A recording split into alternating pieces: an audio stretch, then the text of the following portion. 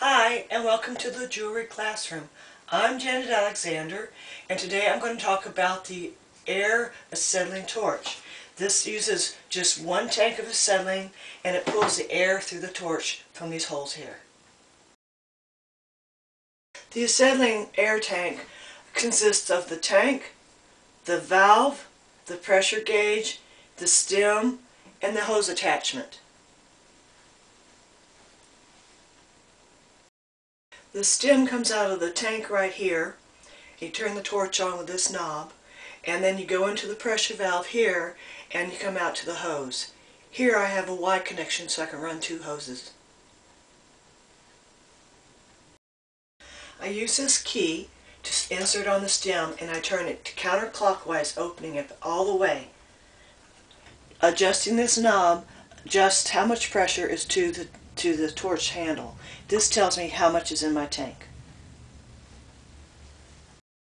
In the Acetylene Air Torch, the acetylene comes up through the handle. It pulls the oxygen from the air, it mixes it in this tube, and then it gives you a nice clean flame. To turn the torch on, just turn this one knob to the left. This is my other torch, which is also an Acetylene Air Torch. It pulls the air in from this area here, and it also has just one knob. With this torch I have 4 different tips, from very tiny to fairly large, and then the medium.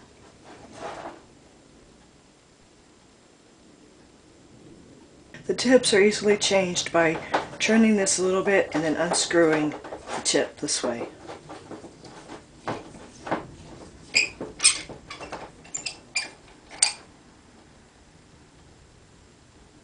Occasionally you want to look at the threads on these tips and keep them clean with a brush. They get corroded at times and they can leak gas. So you just take a metal brush like this and clean the threads. I'd like to make one other safety point about cleaning these tips. Never ever use any type of oil on any torch. Oil and torches can be explosive. Always just use a dry, clean metal brush to clean it and clean the tip. Now that I've cleaned my threads, I'm going to reinsert this. It goes in like so, and you can twist it to tighten it up, and then tighten it up. You want it facing the correct way, so I'm going to face it down and finish tightening it up with this nut screw here. One thing you want to do about your maintenance on your torch is to always check your hoses. They tend to dry out over time. This one's getting fairly old and it's starting to crack, so I need to replace this hose. The tip on the Smith torch can be removed by undoing this bolt here and then unscrewing it, just like so. And again, you can put it back together the same way. I want to talk a little bit about safety. I have my torch set up on this annealing pan so that my countertop cannot get burned. I have my hair, which is long, tied back in a ponytail so it won't catch fire, and I have no sleeves on to catch fire. Additionally, there's nothing over here in the way that will catch fire too. The window cord's away. I've got these fire blocks here to block any fire from going onto my countertop.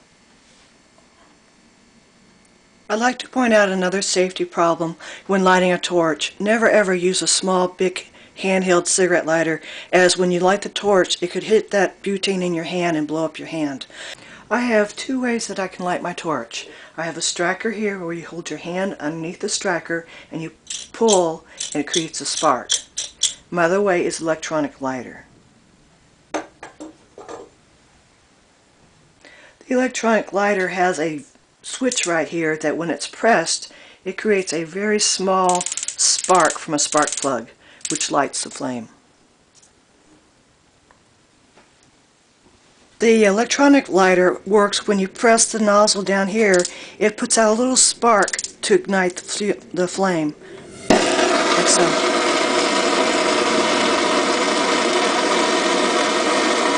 I'd now like to show you how to start your torch using a striker.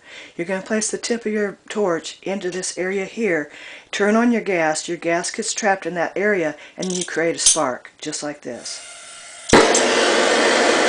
Once you're finished using your torch for the day, be sure to turn it off, otherwise you'll lose all your gas. Turn your torch off by turning your key clockwise until it stops. Drain your gas from the line by opening your torch. Make sure this is at 0 and then close your torch.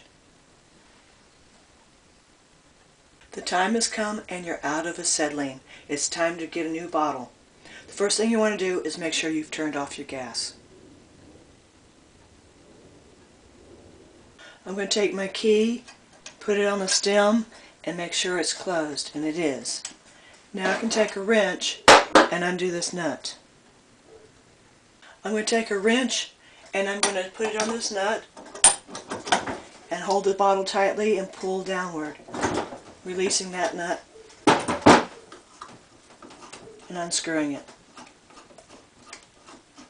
I continued unscrewing it, and now my bottle's ready to take to the welding supply.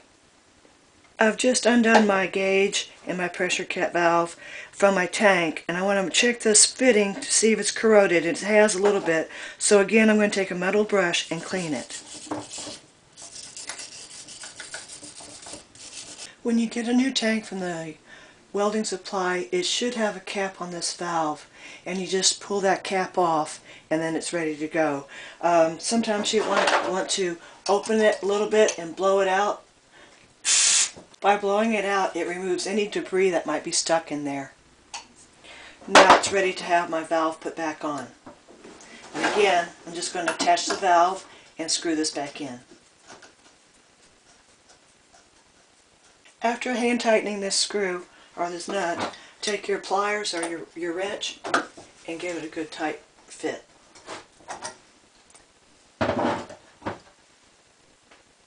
After tightening this with your wrench, you want to check for any leaks.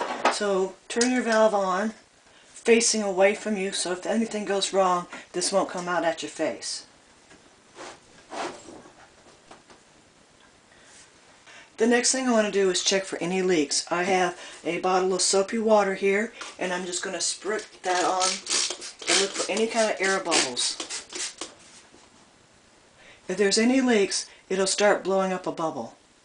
If there's any leaks, it'll blow a bubble, and if there's a leak here, this nut can be tightened down, but you can always take the tank back to the gas welding place and get a new tank. Okay, right there I have some gas leaking where I've tightened the nut, and I've loosened it back up so I could show you what a gas leak would look like with the bubbles. Right here. One last thing I want to talk about is how to store your bottle. Here I've got it tied to the bench on the with bungee cord. Sometimes that is required by your city code.